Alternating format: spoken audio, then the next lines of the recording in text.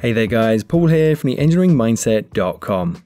In this video, we're going to be looking at pressure independent control valves to learn how they work as well as why and where we use them. I just want to quickly thank Danfoss for kindly sponsoring this video.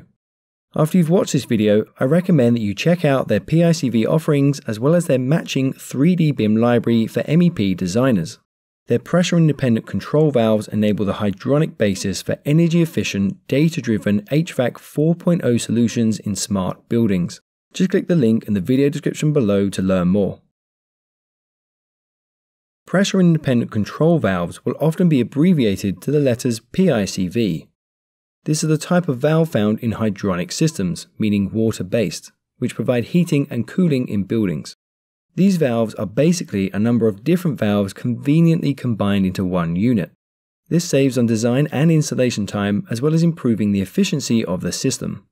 They have two main functions, which are to control the amount of liquid flowing through a pipe and to automatically adjust to compensate for pressure fluctuations in the system to maintain a stable and reliable control. There are many variations of this valve.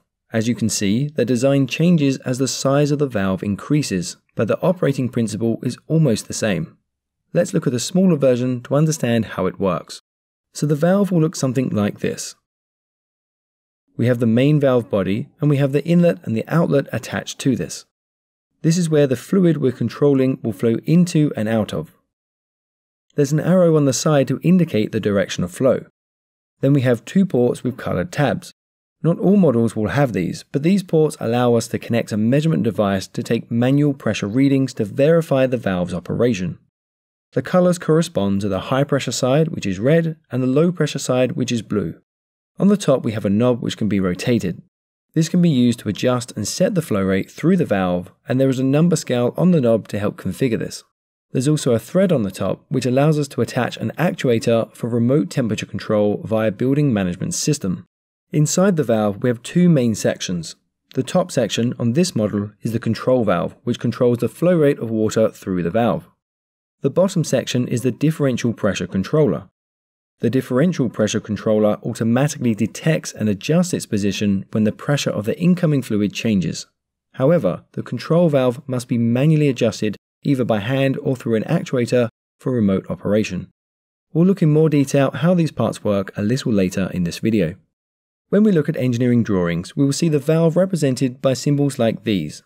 There are other variations, so always check the symbol information section on the drawing. So where do we use pressure-independent control valves? Well, as briefly mentioned earlier, we use PICVs in hydronic heating and cooling systems. These are found, for example, in offices, hotels, hospitals, schools, etc. There are many applications for these in both heating and cooling systems, but some of the most common ones are as follows. Variable flow systems, where we have a variable speed pump on the secondary side, and this is supplying an air handling unit, maybe some chilled beams, and maybe some fan coil units. We will see them used with room controllers and actuators to provide temperature control to each unit. Constant flow systems, where the main pump doesn't vary its speed. We will usually find 3-port control valves used to bypass the units, and we can also use PICVs here as flow limiters. This allows us to automatically balance the system and avoids overflow in part load operation. We also find them used in one-pipe constant flow radiator systems, but somewhere we can't use them is on 2-pipe heating systems with TRVs installed on the radiators and the PICVs used as flow limiters in the riser. This is because the valve will maintain a constant flow in the riser, so it will work against the TRVs. In a hydronic heating or cooling system, we have pumps which boost the pressure and circulate the water. As we saw, some systems have pumps which vary their speed to change the flow rate and thus the system pressure. We also have control valves which open and close to control where and how much water is flowing through the heat exchangers. The problem we face is that as the valves open and close, as well as when the pumps increase or decrease their speed, the pressure in the system changes. Why is that a problem? Because the control valves are trying to restrict how much water is flowing through them. As the supply pressure increases and decreases, the flow rate through them is going to increase and decrease also. This means we do not have control of the valve's operation or how much heating or cooling is being provided. When the valve is connected to an actuator for temperature control, the valve will have to constantly adjust itself to try and maintain the flow rate. This is going to eventually cause the valve or actuator to fail because it's constantly moving. To control the valve and the flow rate, we need a way to control the pressure difference across the valve regardless of changes in system pressure. To visualize what I mean by this, I want you to imagine a vessel. If we fill the vessel with water, the pressure in the vessel is going to increase the deeper we go because of all the force above it pushing down. If we made some holes of the same diameter into the vessel walls at various depths, then the pressure is going to force the water out.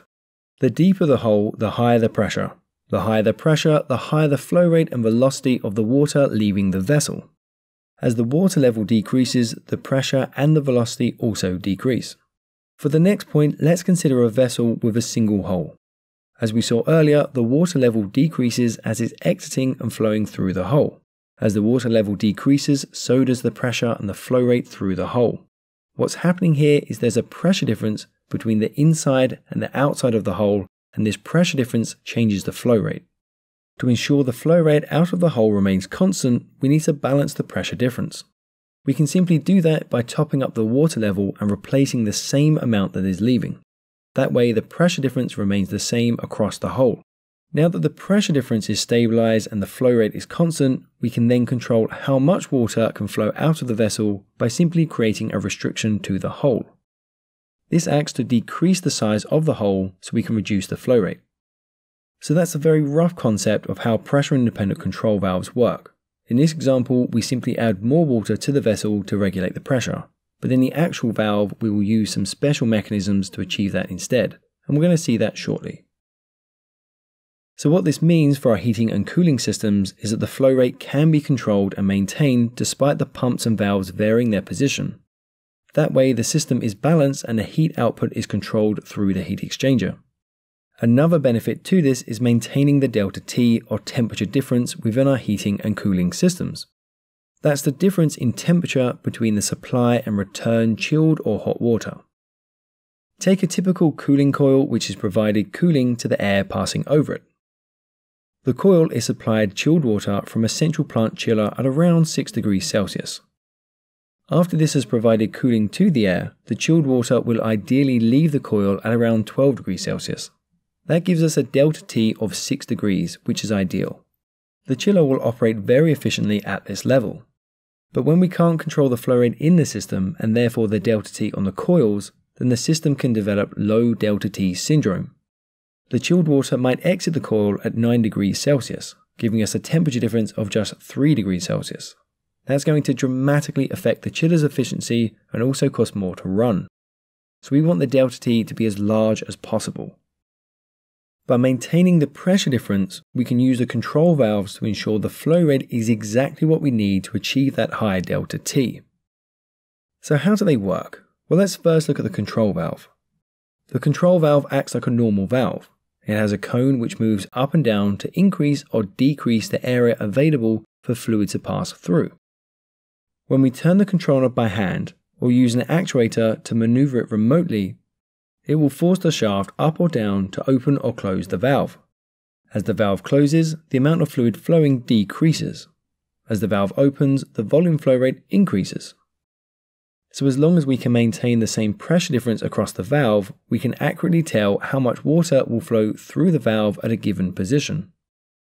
We can also lock the maximum flow rate through the valve to balance the system. Now let's look at the differential pressure controller. This model of valve uses a small cup known as a shutter, which rises and falls to compensate for fluctuations in pressure within the system. The shutter sits concentrically within the guide to ensure it slides up and down correctly. A downward force acts on the shutter by use of an internal spring. The spring is held in place by a support frame. Underneath the shutter is a flexible membrane which acts as a physical barrier between the high pressure inlet and the low pressure outlet. A small passage connects the cavity on the underside of the membrane to the inlet. This way, when water flows through the valve, some of it will flow into this small hole and the pressure of the incoming fluid will force the membrane to move upwards. That pushes the shutter up to maintain the pressure difference across the valve. The spring helps to maintain the correct force and pressure difference between the two sides of the valve. Between the pressure difference of the fluid and the force of the spring, the valve reaches equilibrium, and it does this constantly and instantly as the system pressure changes. This allows the flow rate to be maintained regardless of pressure. The control valve can control the quantity of water flowing through the unit and the pipes. This can be done manually or via an actuator. Meanwhile, the pressure controller will automatically modulate its position when it detects a fluctuation in the system pressure. By combining these two functions, this allows the valve to operate in a linear fashion regardless of the system pressure. Therefore, we have our pressure-independent control valve. Okay guys, that's it for this video, but to continue your learning, then check out one of the videos on screen now and I'll catch you there for the next lesson. Don't forget to follow us on Facebook, Twitter, Instagram, LinkedIn, as well as theengineeringmindset.com.